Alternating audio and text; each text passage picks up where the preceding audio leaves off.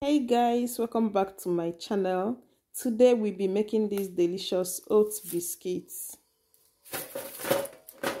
So guys, stay tuned. Let's get right into the video. And meanwhile, this is how it is looking. Golden, delicious, flavorful, and it is very healthy. You can snack on this at any time. You can also make this for your kids. So here are the ingredients. I'll be putting the ingredients in the description box below. So I'm adding the oats now, and I'm adding some milk. I'm using everything at room temperature. I will give this a mix, combine it together very well, just like so. Then cover it once you are done and allow it to sit for at least 15 to 20 minutes before you get back to it.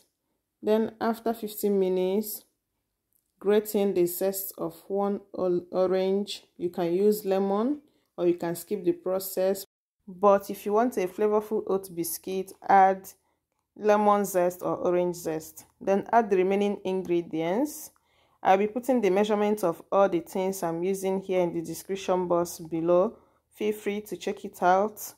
I will also try and leave the measurements inside the video.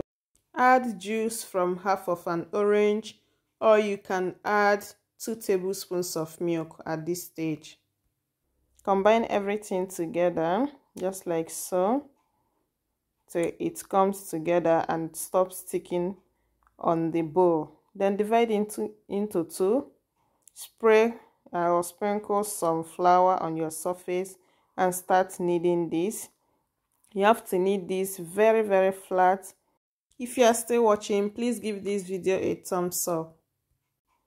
Then use any shape of your choice to cut this. You can use a tumbler, a round shape or square shape to cut this out, just like so.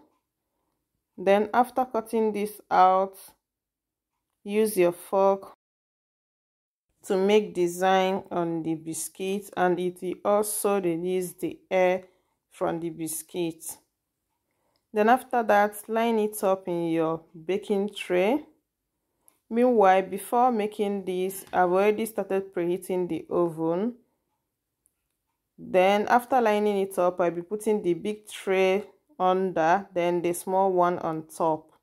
And I bake this for about 15 minutes in 200 degrees. Then after that, it's looking like this. It has cooked very well, and it came out yummy and crunchy.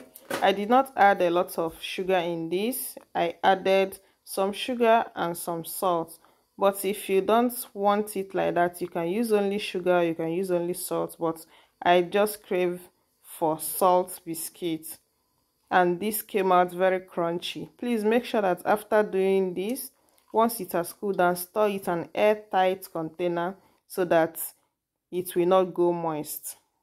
And that is it for today's video. Thank you so much for watching. Bye.